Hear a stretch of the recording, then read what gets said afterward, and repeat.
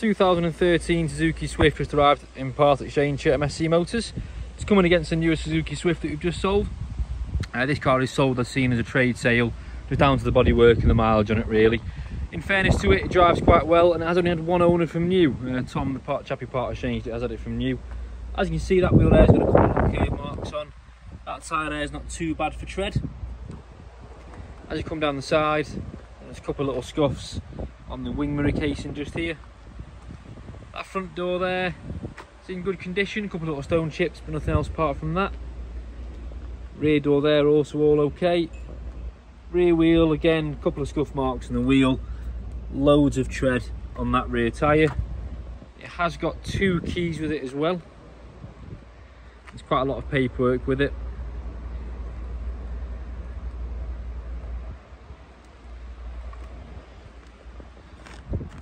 Slight little scratch there on the back bumper and a couple of little chips just down there as well.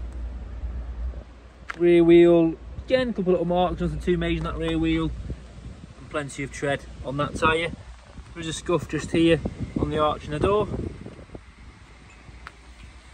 Apart from that, that back door's in good condition. Front door there's okay. This wing mirror, again, this wing mirror is damaged. The black plastic case is missing from the outside, a couple of scuffs on the outside of it. Front wheel there again, just a couple of scuff marks and not a bad amount of tread on that front tyre. It's not got much left on it in terms of tread, but it is okay. Front bumper again, just a few marks on the front bumper there.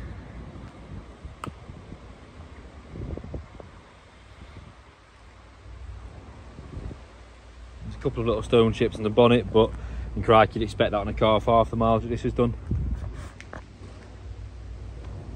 I'm going to show you inside as well. Start the engine. Seats aren't bad at all. Bit of wear on the driver's seat, but nothing major. Passenger seat in relatively good condition. And the 2 rear seats also in relatively good condition as well. Everything inside seems to work as it should. Has got USB, Bluetooth connectivity as well. 118,763 miles on the clock. Multi-function steering wheel. If you press this down here, then the Bluetooth comes up on here. There you go. Bluetooth not linked. Obviously, if you had a phone linked, then that will come up.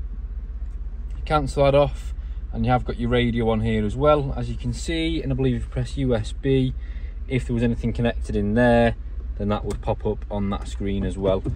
And let's just have a little look just to see if the fans work as they should.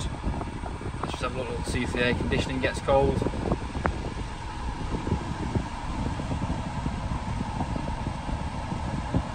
It's not ice cold, but the aircon is blowing cold as well. Actually, yeah, the aircon does seem to work.